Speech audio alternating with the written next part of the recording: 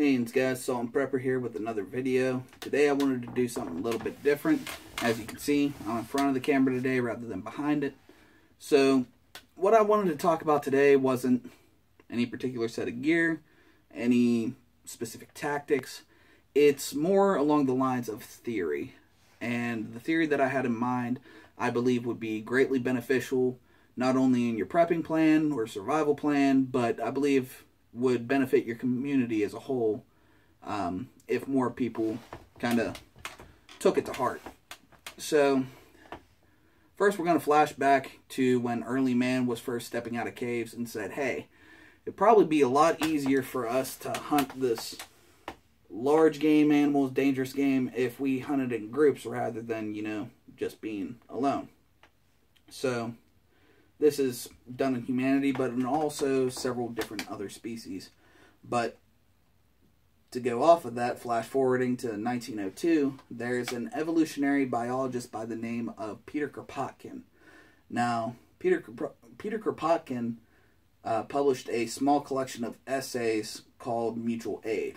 And what it was a separate, distinguishable theory on evolution as opposed to Charles Darwin theory of evolution, which is, we all know, is survival of the fittest. So, what is mutual aid? Essentially, mutual aid is when two or more people come together to solve a problem, accomplish a task, and it's mutually beneficial for everybody involved.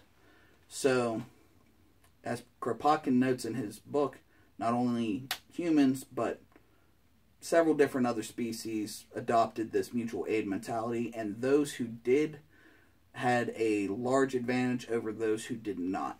Now, back then it was a sort of a back and forth, well, not so much a back and forth, but a distinction between the more popular idea of Darwinism. Now, like Darwinism, Kropotkin's ideas kind of leaked into the political stream. Kropotkin was actually an anarchist. He's actually one of the more influential anarchists that people know of. And his theory of mutual aid also goes into how anarchist praxis is typically carried out. Now, that is opposed to Charles Darwin's theory, which is survival of the fittest, and that's been more or less co-opted into what is now known as social Darwinism, where only the strong will make it to the top, and people at the bottom, you gotta just work harder, and that's all there is to it. Now, while that sounds just very simple and, okay, yeah, I'll just work hard and I'll get there, it's not exactly like that. In that theory, it's very cutthroat, and you're kind of burning a lot of bridges getting to that top.